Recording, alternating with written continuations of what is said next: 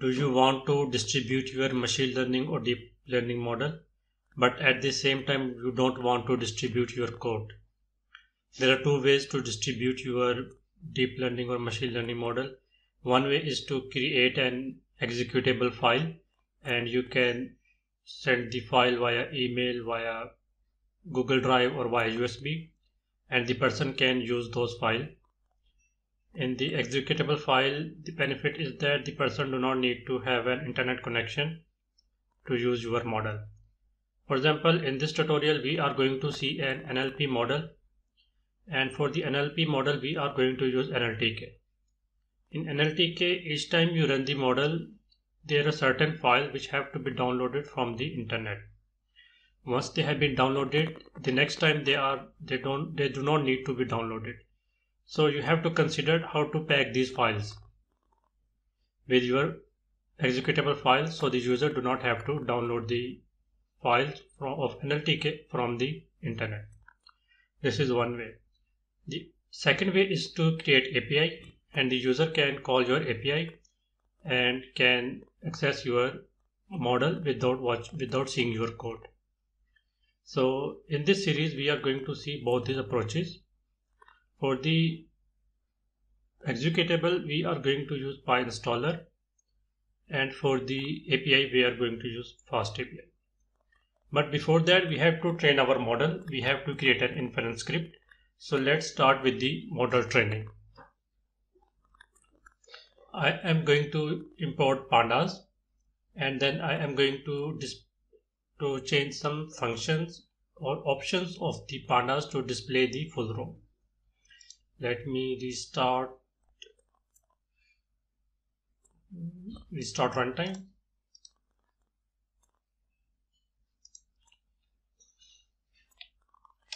Okay, after we have imported the pandas, we have to read the CSV file, which I am going to import from the GitHub repository of mine. You can find the link in the description of this video. The CSV file is basically a task of Sam Evan in, I believe, 2020, and there are 3 subtasks. We are only interested in subtask A, which is whether the tweet is offensive or not offensive. So I'm going to select the tweet and the subtask and going to rename the label as tweet and label. After that, I'm going to split the dataset into test data frame and train data frame. Now it's the time to do the pre-processing. Right now we can see that I have downloaded some of the NLTK files such as wordnet, stopwords, OMW. So these files are being downloaded in the root of my system. I do not know right now. I'm not controlling the path where they need to be downloaded. They are going to be downloaded in their default path. So let's download these files. These files are basically stopword and wordnet lematizer. At this point, I'm expecting that you are familiar with basic of natural language processing and machine learning, that what are the stopword and what is the lematizer. The very important step which you have to keep in mind is the pre-processing. This step is important because your pre-processing step should always be the same during the training and during the inference. If your pre-processing step is changed during the inference, then your result might be incorrect. So the first step in my pre-processing is I am lowering the text data.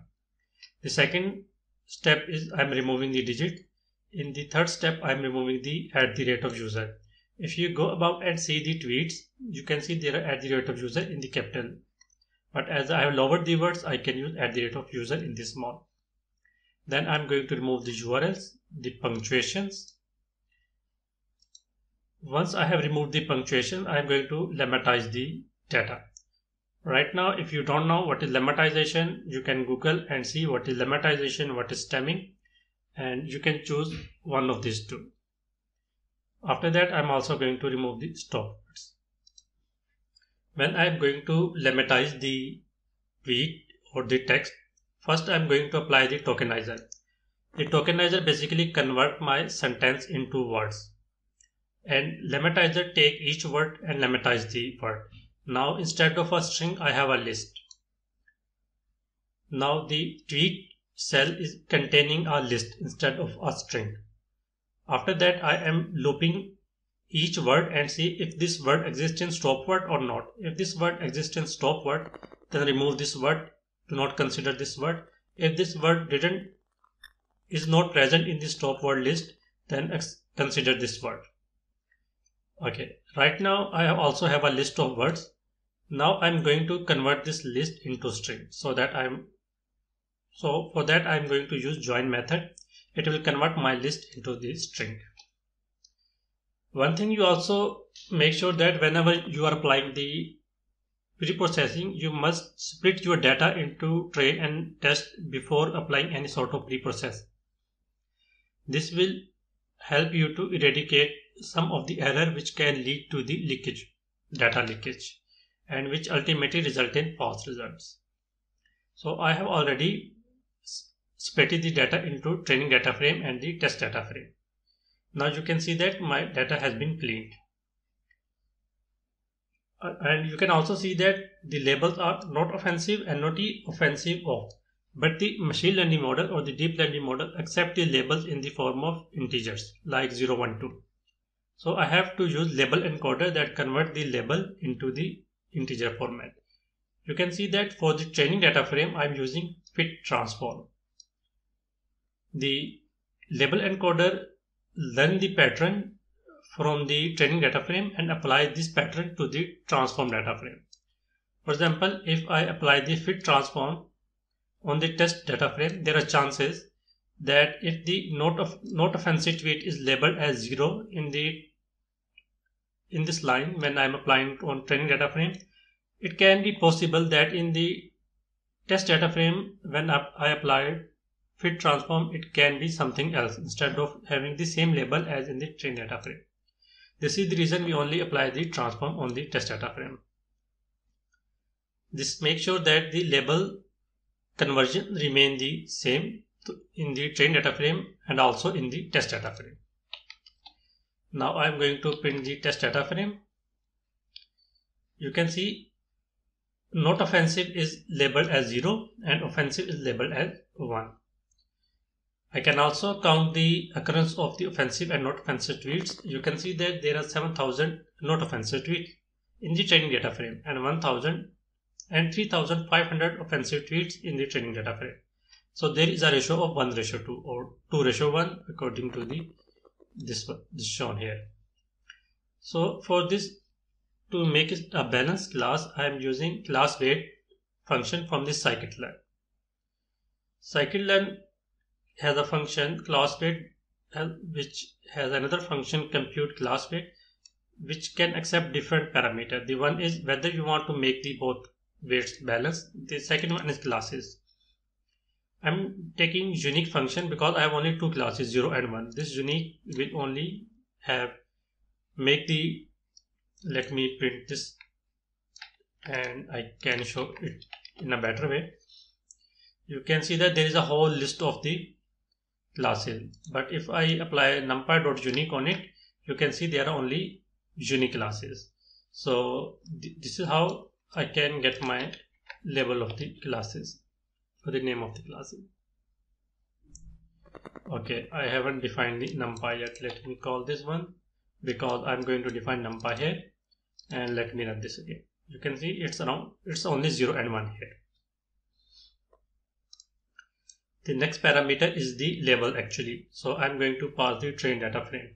Right now consider that you don't have the test data frame. You only have to apply any processing on the training data frame. Thinking as you don't have the test data frame and the test data frame will be provided in real time. So I'm only using train data frame to get the class weight. This is possible that in test data frame the distribution is different. But right now we don't know because in real-time scenarios, the test data frame will be available only in the production. So to the 0 class, we have assigned 0.75 weightage, and to the 1 class, we have assigned the double weightage because the ratio is 2:1. After that, I have to apply hyperparameter tuning because I can avoid the hyperparameter tuning or only simply apply the logistic regression. But hyperparameter tuning provides the best result. Let me show you the scikit-learn logistic regression function. and then we can understand the parameter tuning more clearly. There are different parameters such as penalty, dual, tolerance, C, which is basically the inverse of regularization. If we change these values, we can get different results. So we have to find which values yield the best result. For example, if you turn the dual to true, whether it will give better result, or if we choose the value of C 10 instead of 1, will it be provide better result. So this is called grid search. For the sake of simplicity, I am only taking one parameter C for the fine tuning. I can take another parameter solver, but right now I am ignoring that. This is just for the purpose of understanding. Now you can see that I have defined my grid as logistic regression __ C. I will explain this in a minute. That how I define the key of the grid parameters. The value of C can be anything starting from -infinity or 0 to infinity. But for the sake of simplicity, let I choose some random numbers from 1 to 25. This can be any number, but larger the grid is, the more time it will take to tune the model and better the results are. So this is a trade-off between the time and the result. Another thing is vectorizer. I'm using a CountVectorizer, which I'm also going to show you in this scikit-learn documentation. This is basically convert a collection of text document to a matrix of tokens count.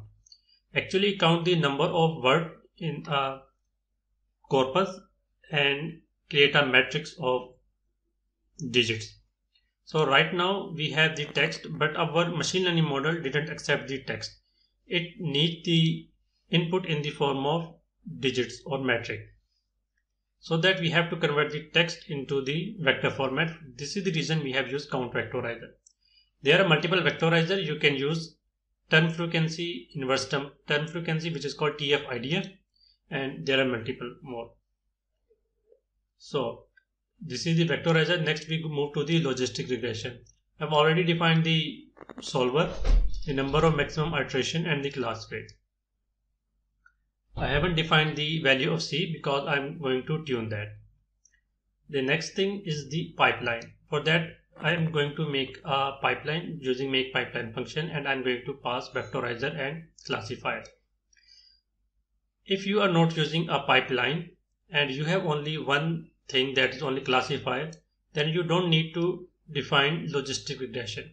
You can only define it as C, the name of the parameter, and its values.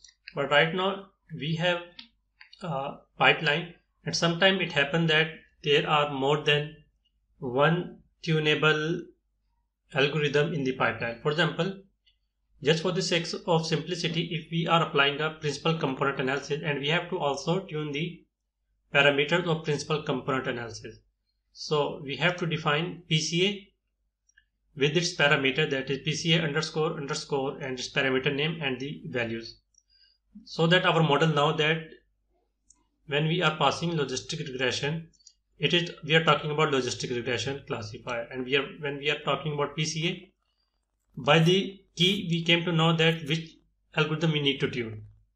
This is the reason of the defining this logistic regression name. Next we apply the grid search, and we pass the pipeline to the grid search. The parameter grid, we also pass the parameter grid.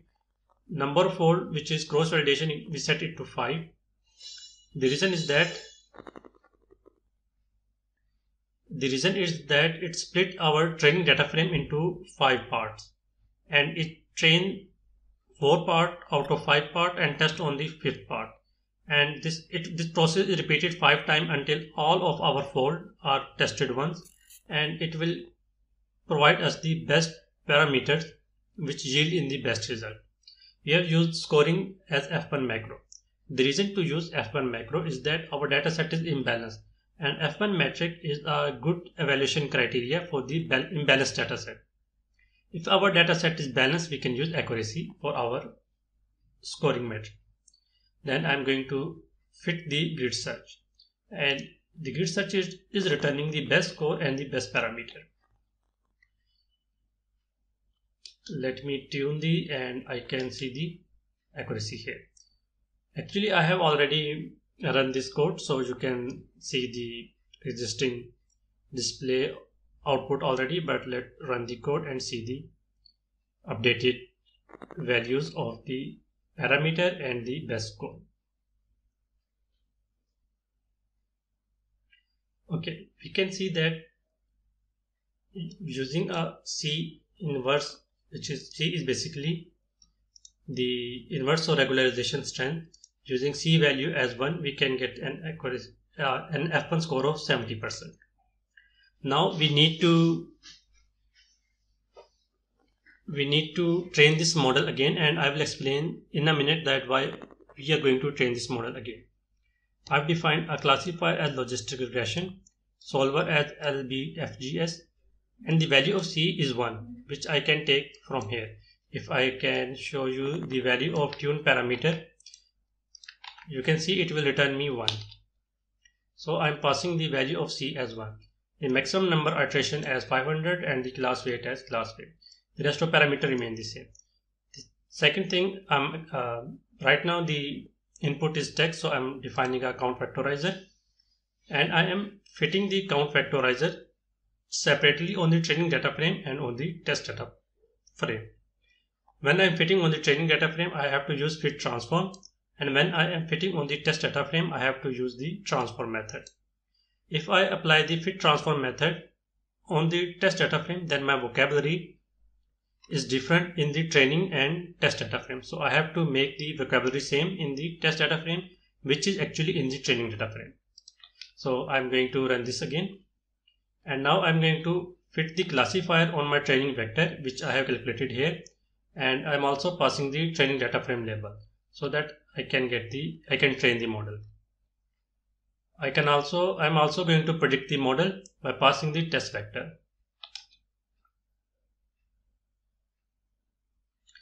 And now I'm going to print the classification report. The classification report accepts two things. It accepts the actual or ground truth labels or the predicted label. You can see that the accuracy is 75%, but the F1 score is 71%, which is quite similar to the we have seen in the grid search technique or the fine-tuning technique. In the next part, we can see that how we can save this model and how we can load this model back again.